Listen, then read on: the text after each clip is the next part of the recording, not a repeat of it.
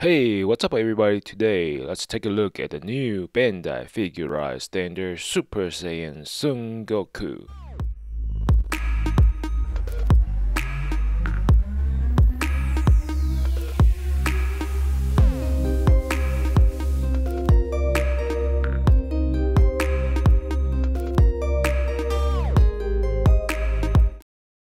It has been too long. Over 20 years ago, I was one of the biggest fans. So this is not the first time we see figurized kits. We have figurized and figurized master grade kits. Now Bandai is reviving the line in Bust and Standard series.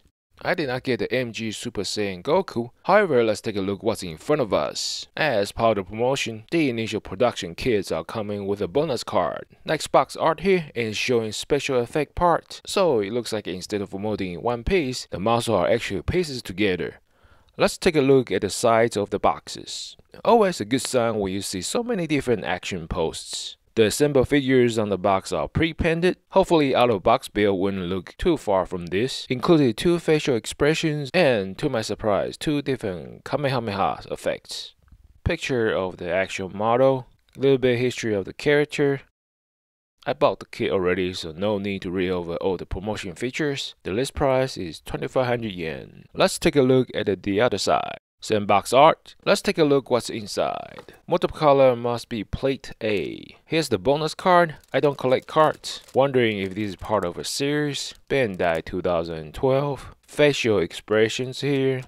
Glossy injected hair parts. Be careful when you cut the gates. The glossy injected parts are usually more brittle. 2 eyebrows. Eyes are molded in. Great. Stickers, mostly for the shoes. Actually, these are for irises. Very nice. I was expecting stickers. Clear effect parts. Other flesh parts. Quite a few hand options. There goes the box. Parts of the stand. Blue parts for the shoes and belt. All the clothing parts, shoelaces, and joints. Promotional catalog, the same one we went over during the unboxing of MG Full Armor Thunderbolt. Instruction manual, the same box art. Action pose examples, color guide. Good, you can adapt to the Gundam action base too.